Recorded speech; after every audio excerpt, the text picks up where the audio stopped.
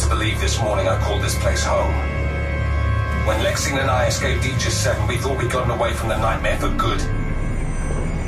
I was stupid to let my guard down. I should have known it would claw its way back to us. It's back. They're back. Don't tell anyone, just get moving. Gabe, you're scaring me. Don't argue, just get to our shuttle now. This isn't happening. This can't be happening. Rosie, get out of there now!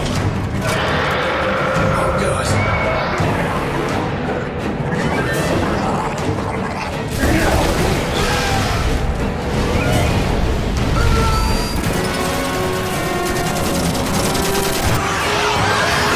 Maxine, do you read me? Gabe? I can barely hear you.